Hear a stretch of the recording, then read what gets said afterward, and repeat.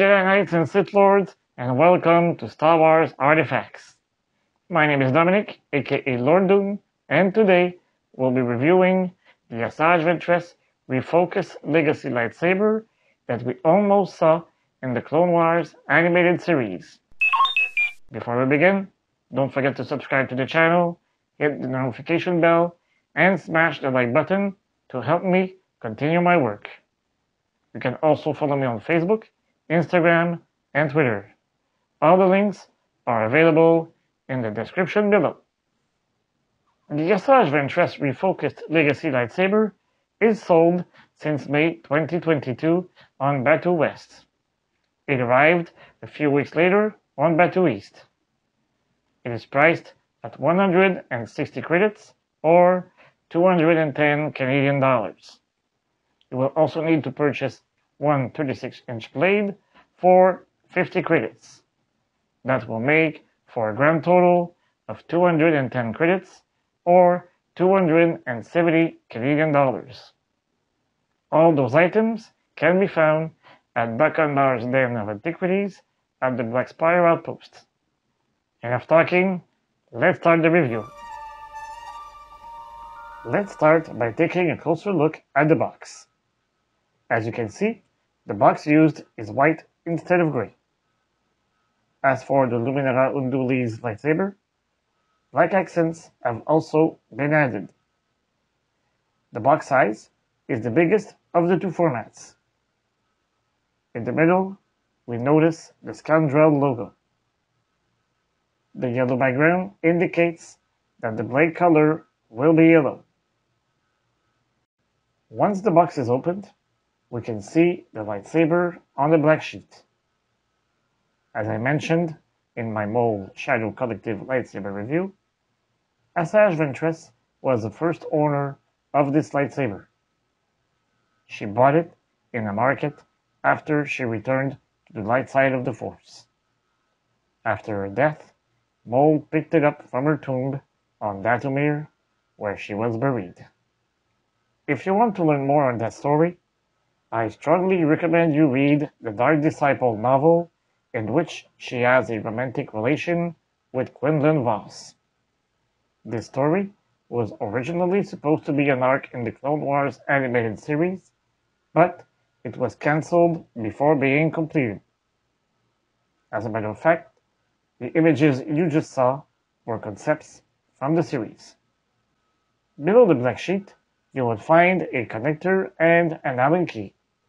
So, it is possible to create a double-bladed version with Darth Maul's lightsaber from the Phantom Menace.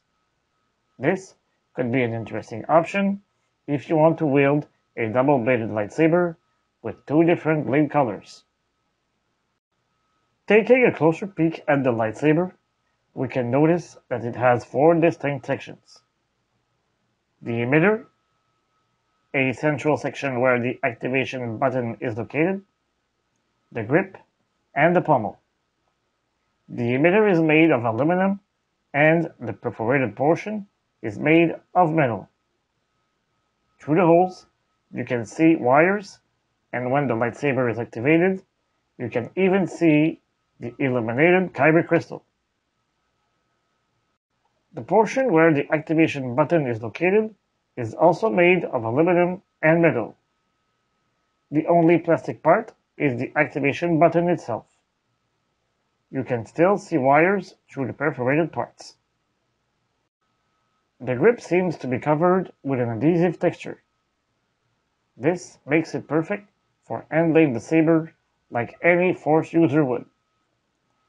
The slots that cover the grip contribute to helping with the handling.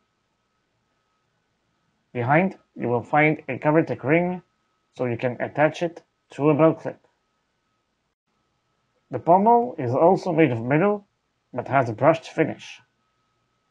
The gray inserts with the black stripes are made of plastic.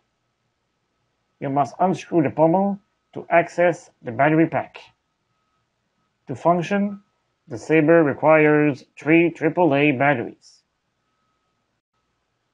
The saber has a length of 13.5 inches or 34 centimeters. Only Ahsoka Tano's big lightsaber hilt from Rebels and the Mandalorian series is longer than this one in the Legacy Collection. When activated, you can hear the same sounds as the Jedi Temple Guard's lightsabers.